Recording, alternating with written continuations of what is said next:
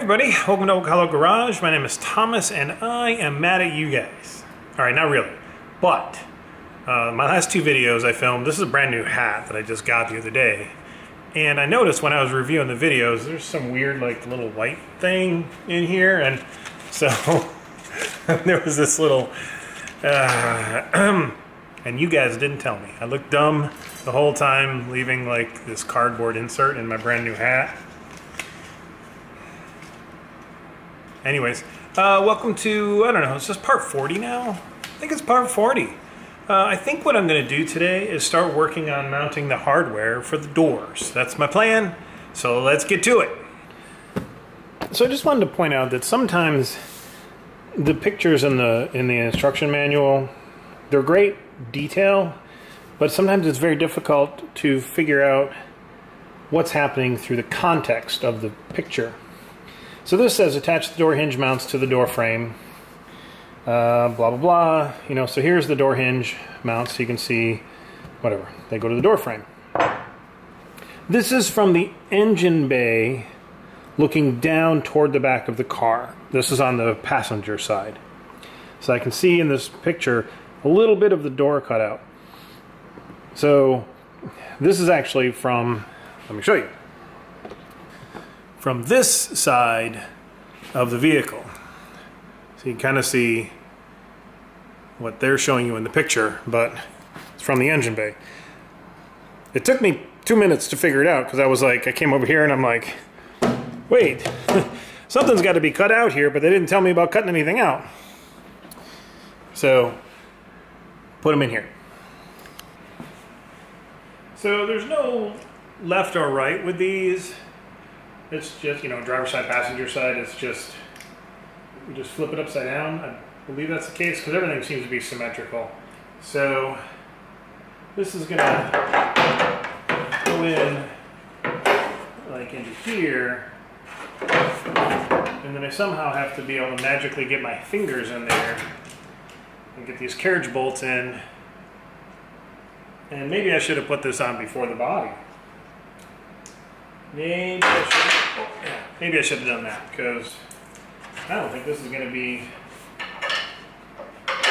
easy to do without a lot of fumbling around. And let's just see. Yep, first one fell out. Tell you what, we're going to just try to get this one. I don't know if you guys can see anything that I'm doing or if my hands are just in the way. They're probably in the way. I can't see what I'm doing, so there's that. Okay, so that one's not going to come out.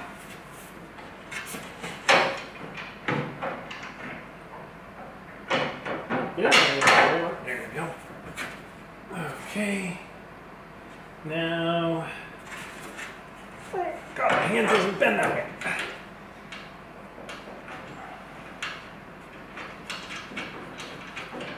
All right. Yeah, that was easy. So now they're just in there loose, obviously.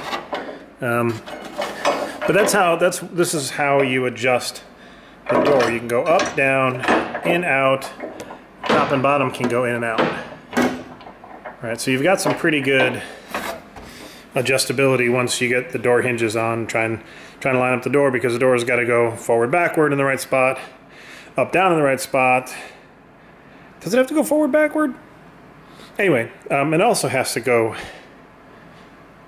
you know, in and out this way, right? So you can line up the top and the bottom with the body. Alright, I'm going to go ahead and do the other side real quick, and then we'll come back. Alright, so I got the hinges on. So the next thing they want you to do is kind of just put some masking tape, or I'm going to use this painter's tape, all in here. And then we're supposed to mark like a 1/4 inch in all along here. I'll double check that with the manual. You should too. Don't ever take my word for it.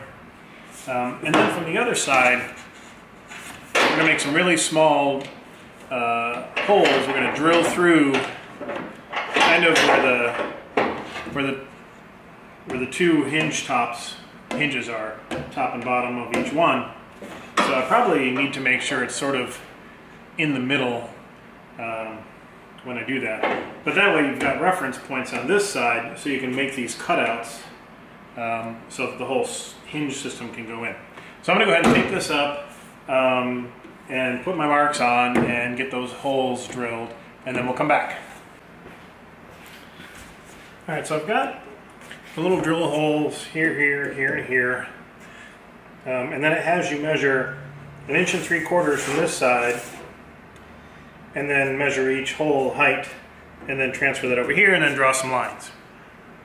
Then you just cut out this.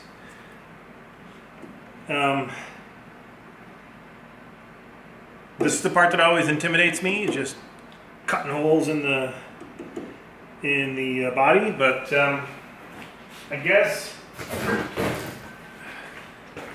we'll just have to go for it. So this is the hinge, and I just kind of sort of laid it up there, and it seems like, I don't know if you guys can tell from here, but it seems like that's about right. So I think we're just gonna go for it and cut out the holes. I mean, you know, whatever, it's just a couple $1,000s worth of body panels, so, you know, fine. So here's what I've got. It's not pretty. I tried to make them a little bit smaller than I thought they needed to be, which they might still be too large. But kind of a rough cut, and then we'll clean it up later. But the openings are there, and I did the same thing on the other side. This one, you know, I kind of didn't come over as far as I could have to make it nice and, you know, perfect and pristine. But like I said, this isn't a show car. I don't care if it's perfect. I want to drive the hell out of it. So little things like that, you know, we'll clean that up down the road, but I'm not too concerned. If I were going to build a perfect show car, I would have taken more time and more care and done this very, very precisely, and then mirrored it on the other side. But that's just not how I do. You do your car your way. Anyway, that is the next step. All right, guys, so I've laid out stuff to try and get organized. I'm not entirely sure what I'm going to need for this next step, other than specifically these little bushings, and I believe these guys here, because those will go through like this. At least that's the way it seems to be to me. So we'll get these little bushings put in, which is probably going to take a little gentle persuasion, it looks like, which makes sense. So I'm going to go ahead and do that off camera, and we'll get those in and see how these fit in the doors. Here's a quick tip that I kind of sort of figured out after I had some difficulties getting these bolts in. Try to get the bolts in through the bushings before you try to get it in place, because the bushings might be just a little bit askew. So if you get the bolt in while you have this out, you can actually work them so that they're aligned. It makes it a little bit easier. Now the book also says that you can round, you know, kind of round down the edge of this or taper it so that it's a little easier to get in. That's probably good advice. I didn't do that because, you know, I'm an idiot. But we're going to give it a try without tapering the edge, but it's probably easier when you taper the edge. So follow the book. Here's another tip. If you have your parts powder coated, sometimes you have to drill back through to clean up the extra material that the powder coat leaves on. I was having a hell of a time getting these in, and I thought it was because of the bushings on the hinges. But I just got to drill through and clean up the holes, or I could just file them, I guess. But either way, if you have your stuff powder coated, clean up your holes. That's what he said. All right, so quick little status update. So I feel like I'm still gonna have to move this body forward just a little bit. I thought I had it that 1/4 inch or whatever, but I don't know, it just doesn't seem like these open. I don't know. I do need to cut this a little bit more here, because this hits right there, and then I've got maybe a 1/4 inch of clearance down here, so I just need to, remember I told you I kind of didn't come in far enough on this one, so I'll bring this over. But it doesn't seem too bad. I don't know if this is how far the door should open. I would think it would open a little bit wider than this, but I mean, these cars aren't super easy to get in and out of. The other side is going to need more adjustment with the size of the cutouts that I made, because it doesn't open very far at all until it hits. But I still think I might try to move the body forward some, so these can clear a little bit farther. But yeah, so that's that, and I'm going to put the side, whatever, the rest of the door frame on, and we'll see you there. Alright guys, so next part is to just get the door frame and put the striker plate onto it. This should be the left door frame, and then this kind of just fits in to here, and then put these on here with a washer. The next thing we need to do is attach the clevis here to this this part of the bracket. Here, the lever.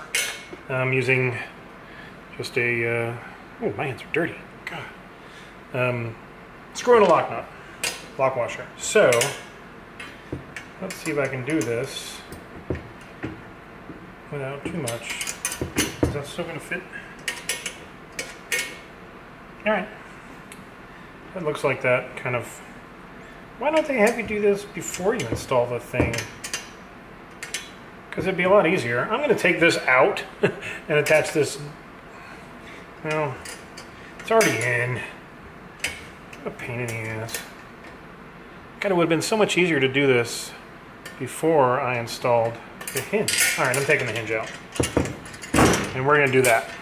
So, preparing your little hinge dude for installation.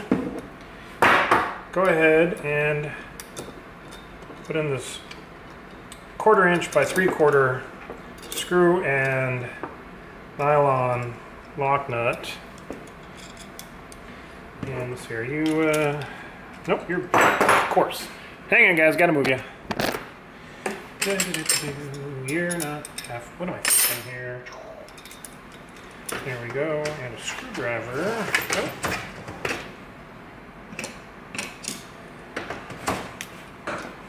Now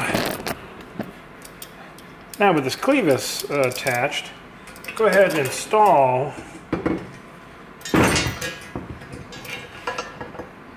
your hinge bracket. Striker plate. No, that's not the striker plate.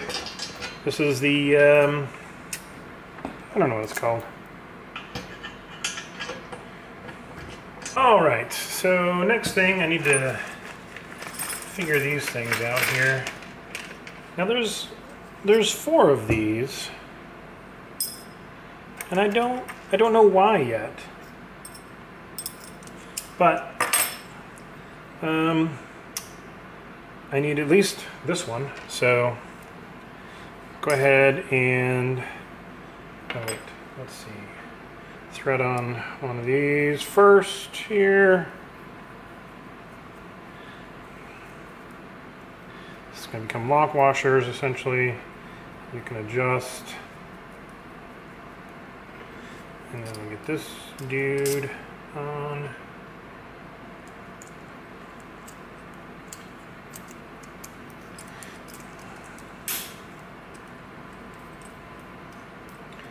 Alright, there's that, and then attach the other end of the release cable to the handle. Alright, so handle,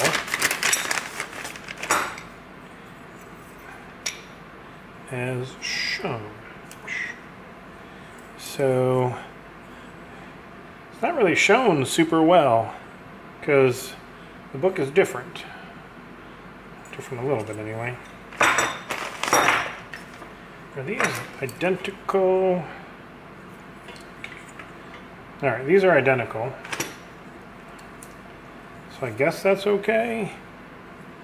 And put this in, spin that around, and we'll just call that good, I guess.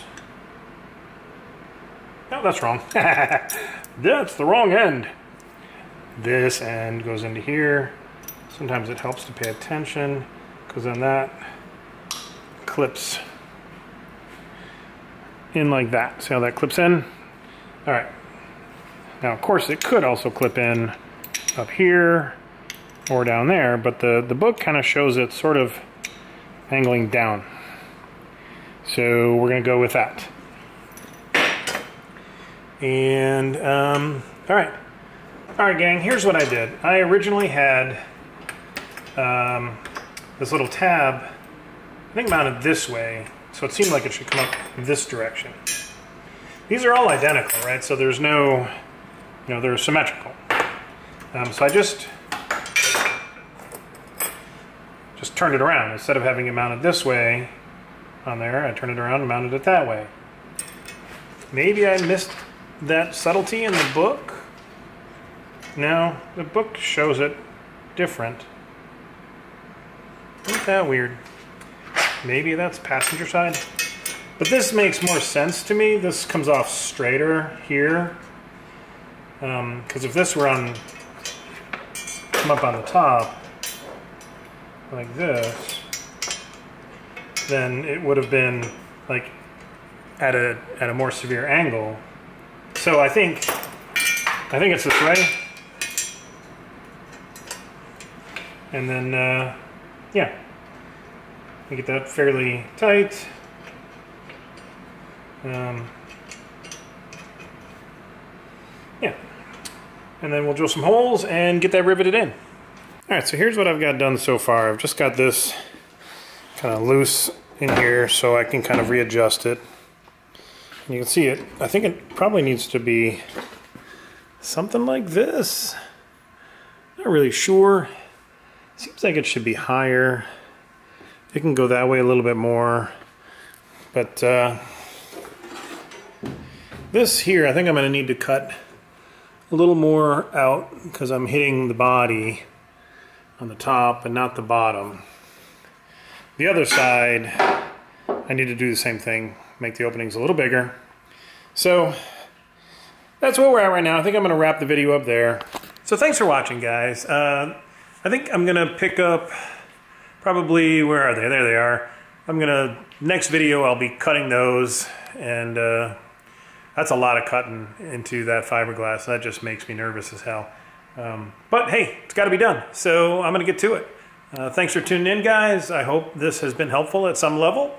And I guess we'll catch you on the next one.